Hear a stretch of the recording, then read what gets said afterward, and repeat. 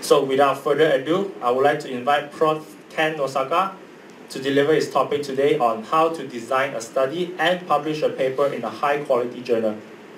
Welcome. Okay. Yeah, thank you very much for the introduction. Thank you. Good morning. Good morning. I'm very happy to see many familiar faces here. Thank you for coming. So I hope I can give you some good kind of tips how to publish and how to design a paper, how to design a study. Actually, the goal of this lecture, so this is slide number 1. Okay. If I just hit 119 and return, this is a 119 slide, so that missing here. But actually, the goal of this lecture is to give you some advices how to design a study.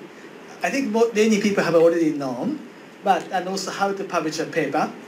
But this may not be important for some people, but maybe for students or someone who want to publish a paper from now, maybe it could be valuable things to share with.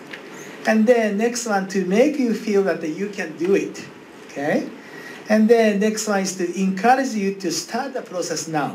If you haven't started any papers or writing papers, then after this lecture, I want you to feel that you can do them, okay?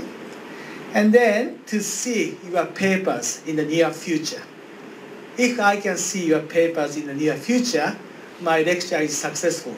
If not, my lecture is very bad, okay? So I need your help.